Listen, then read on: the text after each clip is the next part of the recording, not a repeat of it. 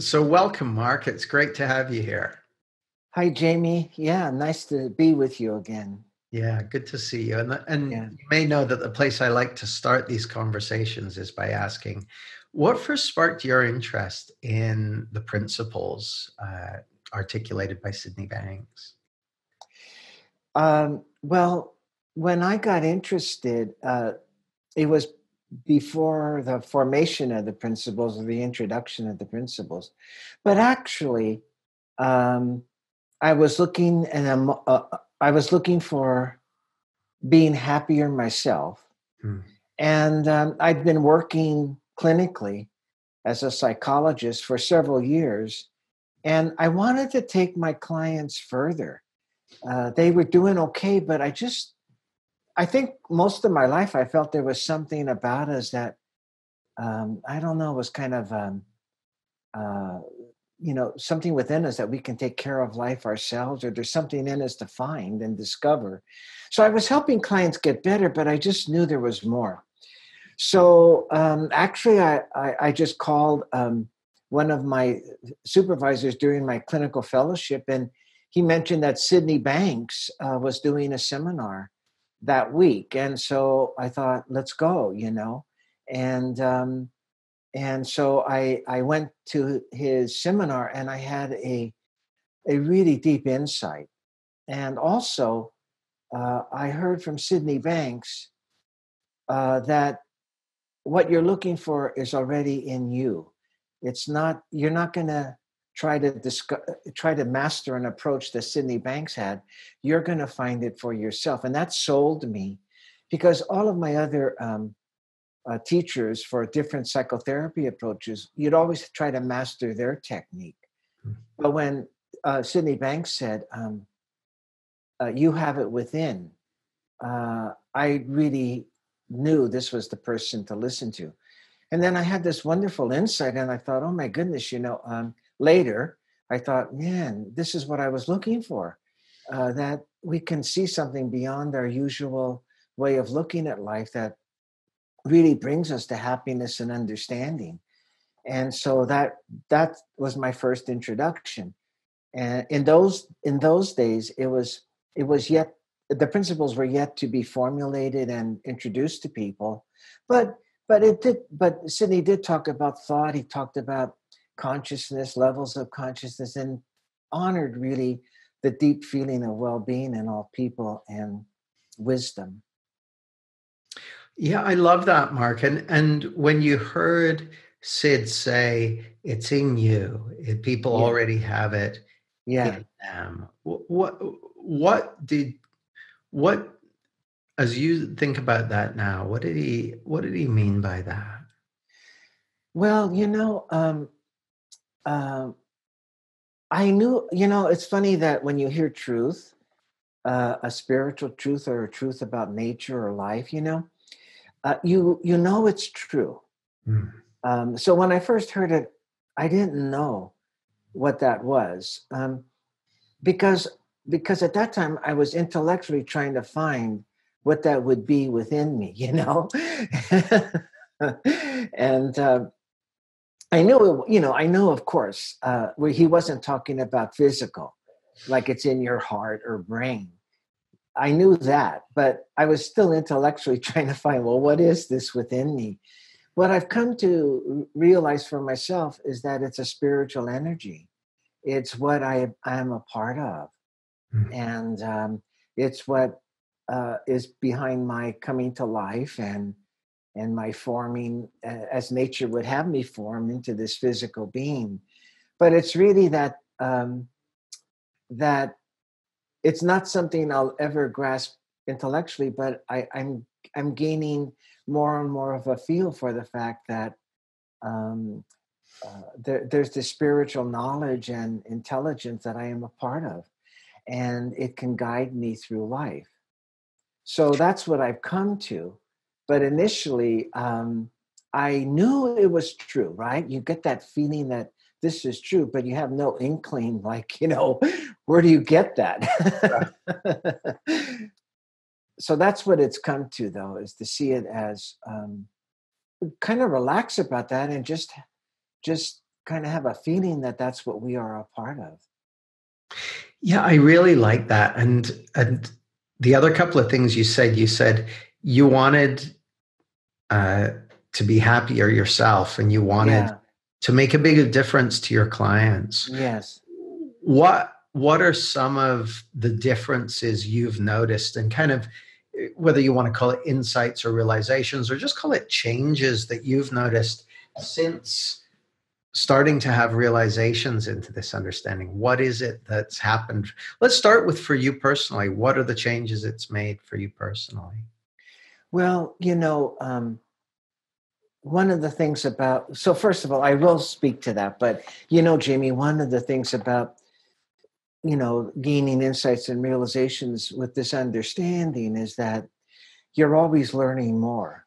So, I have like 38 years now of continuing to evolve that understanding. I think that's really promising. It's really promising. It's like so hopeful to know that if you don't see something now, if you keep just open to it, something will occur to you. Mm. So I'll talk about some of the initial things because there's been changes all along, but some of the more noticeable ones and powerful ones because I went from here to there. The first one was really it's hard to have it seem like not some concept, but I saw that emotions were made up. That's what Mhm. came to me. I was in this deep feeling, and I just saw all these feelings that I was dealing with, my anger, worry, and so forth, that I wanted to deal with to be happier. I just saw in this instant that they were made up. And then I saw thinking has something to do with it. Listening to Sid that night. Mm. And that shifted the way I looked, right? I started to look within to my thinking rather than continue to blame outside of me, like my circumstances and other people for feelings. So that was the big one. And I didn't know what to do with it. Mm. But I knew if I could really understand what I had just come to, I'd be happier.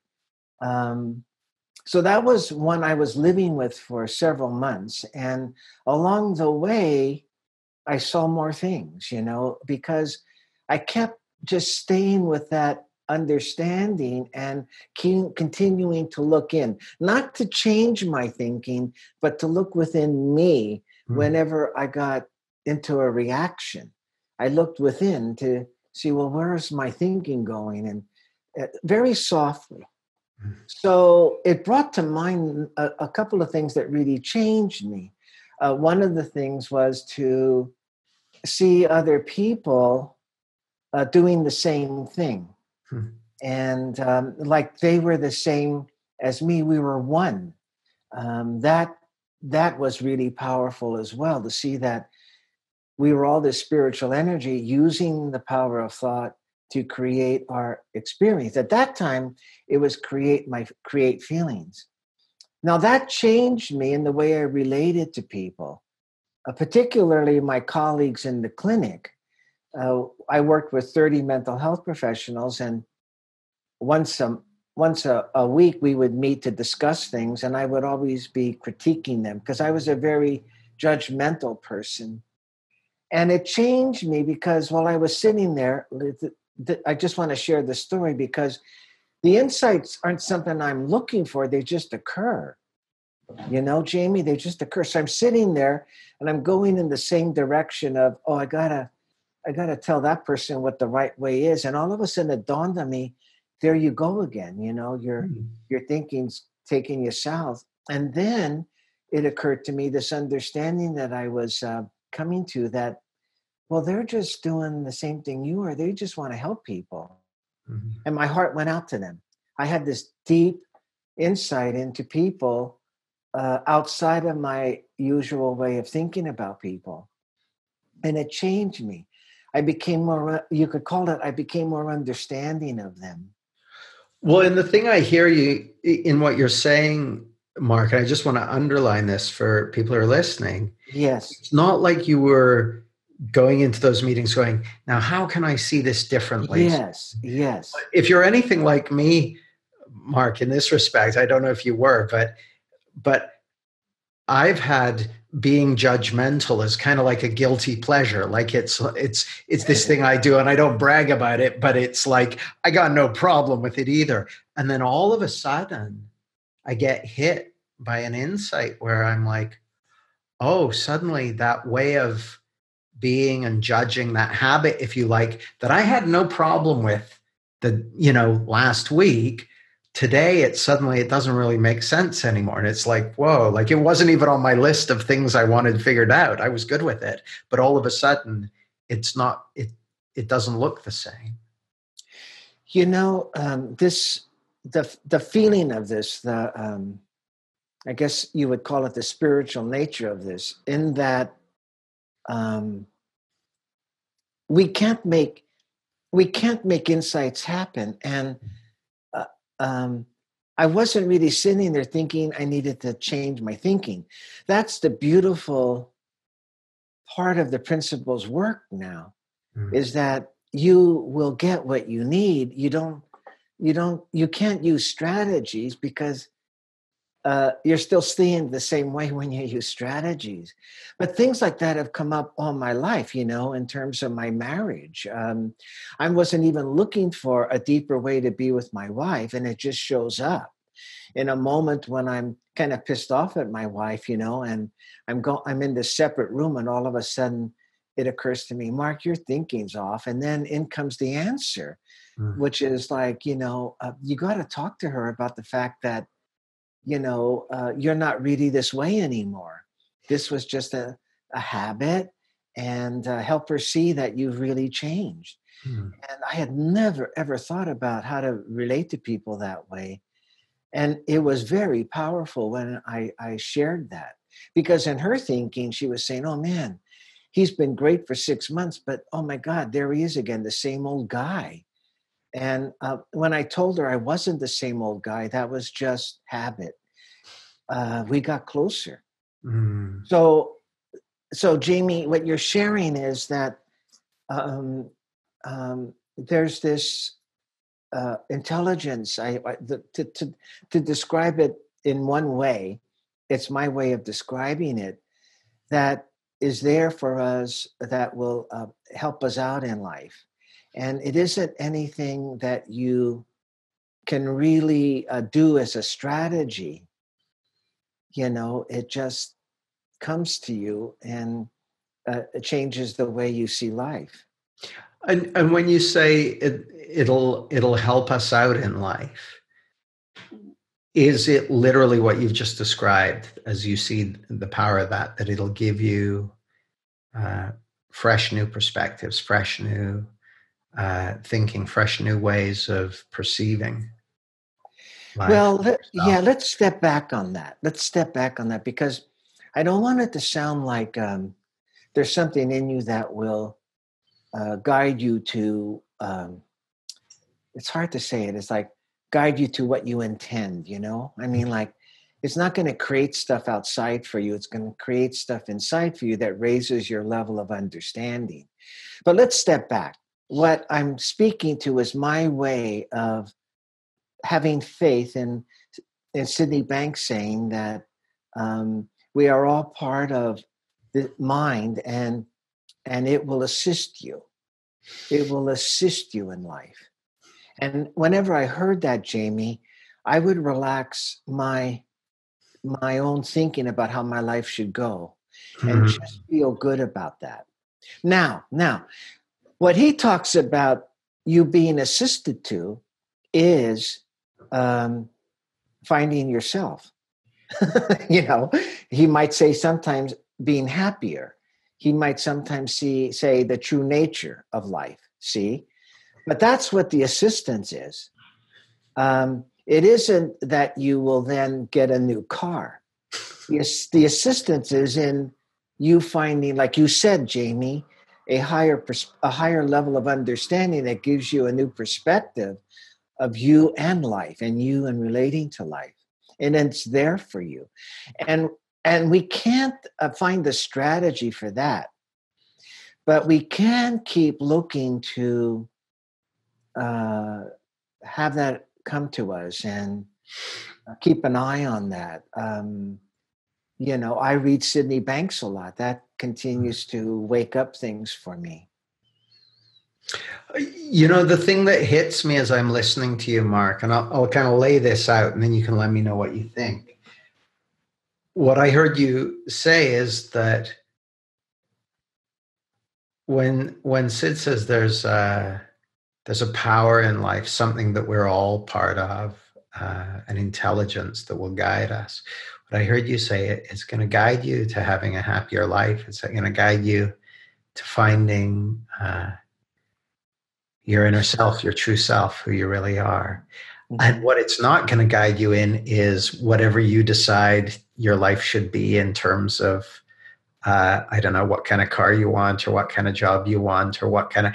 And to me, that seems such a powerful distinction, because we live in a world where a lot of the time we get the message that once we can get things to be a certain way, in terms of get life to look the right way, in terms of having the right things and experiences and people, and get it so it's all just right, then we get to be happy and peaceful and joyful. Mm-hmm. And what I'm hearing is that, you use the word faith, mm-hmm. and what I'm hearing, but don't let me put words in your mouth, is having faith that there's something in life that will lead you to the beauty and peace and love and happiness. It's an expression of who you really are, and that things don't need to be any particular way for that to happen. Well, first, us thinking about things to be a particular way are interference. It's an interference, It doesn't mean that. So that's the first thing to see. That when you're thinking that way, it's just interfering. Mm-hmm. The other thing that is remarkable, it really stuns me every time I hear Sid say it, is that you already have it. There's nothing to set up. That's the weirdest thing to me, is that there's nothing to set up or get to, because you already have it. The only thing in your way is the thinking that there is something that you need more of. Yeah, or that we need to change it to fit something. Yeah. That just stops me in my tracks every time I listen to him talk, and he comes to that part, So when we're looking for that perfect life, that's interference. It interferes with us just realizing we have it right now. Yeah. Gratitude, for example, he says, is a really powerful place to be. When he says mental health is contentment, and you know how he defines that? Being satisfied with what is. Mm. So, all our thinking about, oh man, I got to get something better than this. I need more money and all of that. See, you got to just see that's interference. It doesn't mean anything's wrong.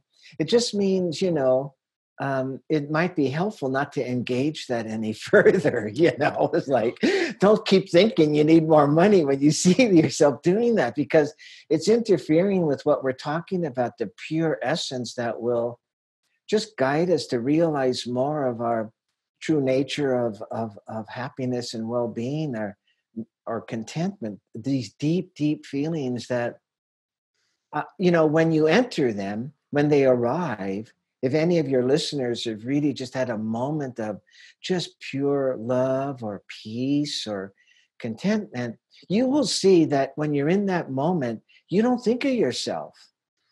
You don't even think of you. So look, if you're thinking about you, you can see you're not there, right? Mm. Because when you're truly in the spiritual realm, feeling of love or contentment, you don't think of yourself. Mm. So it just this pure feeling of like, a lot of times people will say, I'm home. Mm. Oh, it just feels like, or it feels like when I was a kid and I had no worries, Well, when you were a kid, like me, I was out with my friend bike riding. I wasn't thinking of me. I was just thinking, let's go. What's the next adventure? What's life got to bring me? I'm not thinking that way, but that's the state of mind I was in. Mm. So look, this just came to me as we were talking. When you're really truly in the happiness you're looking for, you're not thinking of yourself. Mm. You see? So if you're thinking, um, oh my God, I need that better job, or gosh, they're doing so much more than me. Why aren't I doing that? They're so much more successful than me. That's interference. Mm. That's all. We all do it. We all do it. We learn habits from day one. So you're never completely rid of your habits, but you can start to recognize them for what they are. And you can start to see that the true expression, the expression of your true nature, Mm. silences that. Yeah, that's beautiful, Mark. And one of the things that strikes me is you've been using this understanding in your work clinically with patients for over 30 years. What did you say, 38 years? Yeah, That's a wealth of experience. And I know you were yeah, working in the, a health center, or I can't remember the correct word for what you call the kind of organization you were working in, yeah, but you were seeing uh, people struggling with addictions and habits and compulsions, like week in and week out with yeah. individuals and with groups. What do you see about the whole domain of addiction and recovery in relation to this understanding? How do you kind of make sense of addiction and recovery in terms of this understanding? Um, well, I think that I really think that all of us are looking for this feeling, right? And so are people who really get involved in something so repetitively that they become addicted to it psychologically. I'm talking psychologically now. There are chemicals that bring about a physiological addiction, but I'm not talking there. And so as I've looked at it with people, I really think that ultimately it's just a human being trying to feel better. Mm. Now, the trap is like, the trap we just talked about. Well, when my life gets so and such or such a way, then I'll have what I'm looking for. They just get trapped in something they're doing um, that has brought some kind of good feeling, or different feeling maybe, and they start to think that's what does it for them, Mm. and they get hooked, like all of us, all of us. So uh, those are just basic, general understandings that I've come to, and it's helped me see the humanness of addiction. The psychological innocence of addiction. It's just some human being trying to get a better feeling, and they think what they're doing is going to give it to them. Like when we believe what we're doing is going to get us to feel better, it's tempting to keep doing it, isn't it? Yeah. So that's all I see it as. And I really think that one of the key ingredients for people to really try to open up and look at something differently is hope that what you're offering will be the thing that will help them. And that's what I've seen with the principles. When I offer that, it gives people hope. And that's the first step, really, to really being able to make a change. And Mark, when people kind of pick up on that from you and they get that sense of hopefulness, what does the kind of journey from there to kind of wellness or to letting go of addictive habits and that sort of thing, what does that journey look like? I know it's probably there are many different answers to that as there are clients you've seen, but what are some of the broad brush strokes you might take from that? Yeah, there's a full continuum, including people that kind of just drop out of it, just Mhm. don't, just aren't ready to hear. But I have seen surprisingly quick um, understandings, particularly, well, not particularly, but I guess really that I usually speak to people and people kind of resonate easily to the nature of thought. Mm. And I will quickly, um, we used to offer a 2 week, 5 day a week class in the afternoon for people. And I would share different life experiences from this principles understanding. I would introduce the principles and so forth. And within the fourth day, Mm. people are talking about how they are no longer angry at home, or how they didn't get angry at home the last couple of days, or how they're feeling better just generally. How you could see some people who are, really, if you've been in a drug or alcohol for a while, your appearance looks pretty bad. Mm. And in 3 days you hear people are coming in showered, hair combed, neatly dressed, saying things like, I don't know, I feel better, I just don't know what it is, whatever it is you're saying. So I mean, it was relatively quick, and then people want to hear more. That's what I've seen. And so the course really is sustaining that, right? Deepening the understanding for that. So people continued with me in groups. We had programs, weekly programs. So people would continue in groups and continue to learn and bring issues in that they didn't quite see this. They got still caught up in emotions, and we would talk about that together. But what really surprised me is the ready availability in people with addictions when they have hope to catch on. Mm. And I really think that hope, and if you talk truth, you see, I knew this to be true. I really did. I knew this was the way. That's so people heard that. I didn't say to them, this is really the way. They just knew I knew with certainty. So when they had hope, they heard that piece, and so they relaxed. That's my explanation of it. I Um, really like that, Mark, because what I hear a couple of things. One is you didn't say to them, oh, by the way, this is the truth and I'm really certain about it. They picked up on your sense of certainty because of what you'd seen that had made a difference to you. yes, So that's the first thing I heard.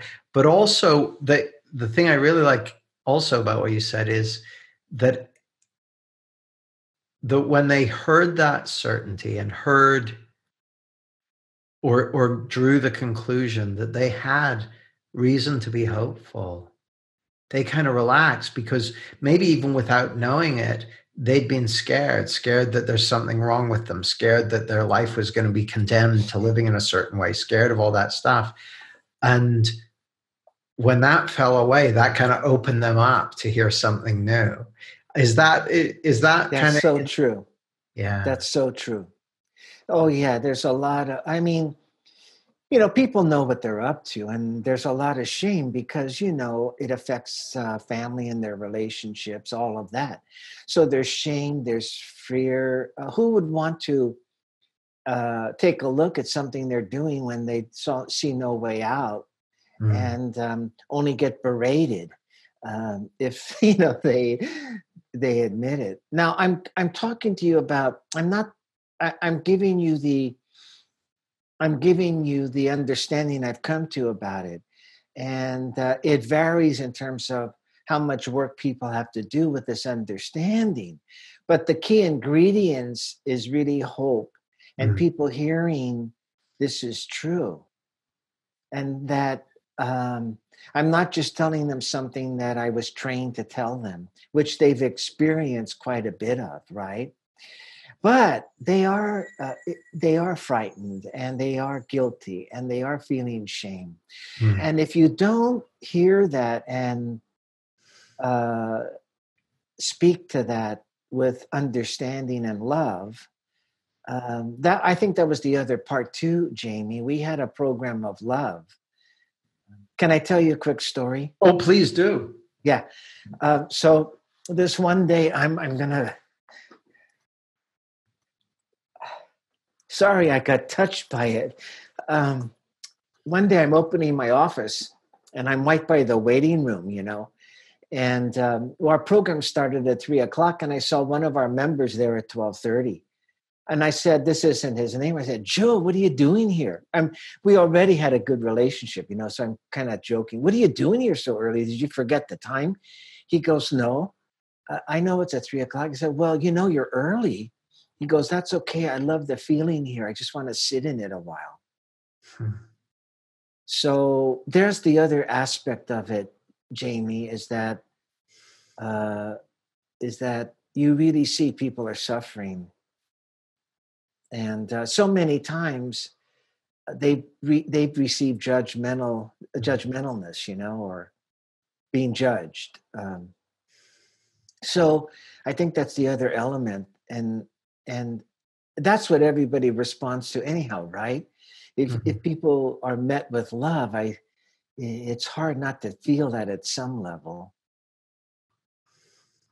And Mark, what do you think accounts for, or how would you describe the fact that people come along, they sit in a room, in a health center for 5 days, and they start experiencing a deep, peaceful feeling of love and connection and well-being.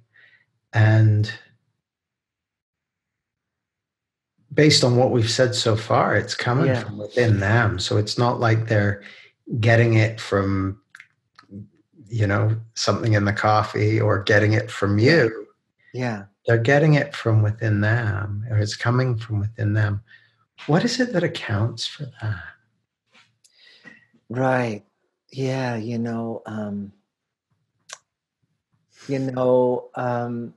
mean, I have my thoughts, but again, I think really to me, I think it's a mystery.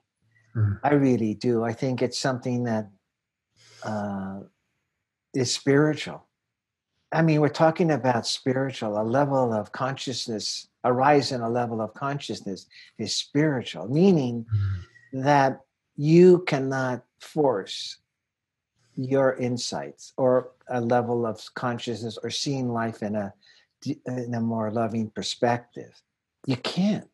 Mm. But so it's spiritual. So we're trying to give some form to this. Um, I don't know really. I don't know. I think the feeling in the room is really important. I think the feeling that gets generated when people quiet down their apprehension together or their defensiveness together and are met with love and they start quieting down, I think that feeling is what we're all connected to. So it comes alive. And I think in that feeling is the wisdom people are looking for, right? I think I come into the picture in, I don't know, helping people with keeping it clear, clarity. So, so if they describe it in one way and I kind of see, well, that's not quite it, I can help guide them so that they look outside of their own intellect about it. But really, to tell you the truth, I'm just surprised because there are times I'm in a group and I'd say, well, this person will never get it. Oh yeah, this person will get it. Maybe that person, and they just surprise me. Mm. But I really would say that it's the feeling in the room. It's people with that feeling. We get beyond our intellect, and in that feeling, Sid said, wisdom lies in the feeling, not in these words, Mm. not in the terminology, really. Even Yeah. yeah, That makes so much sense to me, Mark. Our mutual friend Chip Chipman once said, and it really struck me, there's information in the feeling. And I just yeah, never heard that before. I'm like, yeah, what? This was the first workshop I ever went to. But the thing that really struck me in what you said is that when people start to touch that feeling, to experience that feeling, they realize on some level that this is what they were looking for in the booze or in the drugs or in the cigarettes or in the, whatever it might be that they've been, wherever it might be that they've been searching. This was what they were looking for. And then the wisdom in that kind of, the way it looks to me anyways, it kind of updates their system and lets them know, you've already got it. Yeah, I think they come to thinking about it along those lines their way. Yeah. Yeah, I think they do. Um, I think, I think that takes care of them in many different ways, like I'm saying, people find their own way, they bring back these stories of puzzlement Mm. of, wow, what's going on here? I don't mean that they say it superstitiously. They say it with hope and gratitude, and want to know more. They Yeah. want to hear more, but they surprise themselves that they just get different thinking about their lives. At home they found themselves to be calmer, or Mm. they didn't argue with the person who gave out paychecks that they usually argue with, and they're wondering, how's this happening, and so we talk about it more, and start to lay out for them at least the understanding of these principles, but really help them see where their experience is coming from and deepen the understanding for them. Beautiful. Yeah. Mark, that's all we've got time for today, but I know you mentor people and coach people and do that work. Where can people find out more about you if they want to reach out to you and get in touch? Well, I think two things. They could email me, and the email address is the abbreviation of Dr. Mark Howard, my full name, at Comcast.net. Mm-hmm. Or they could go to my website, which is threeprinciplesinstitute.org. That's And great. yeah. Wonderful. Well, thank you so much for your time today, Mark. It's been a Well, huge thank you, pleasure. Jamie. This is wonderful to be able to talk with you this way. It's just been beautiful. Yeah, same here, Mark. Yeah. Thanks.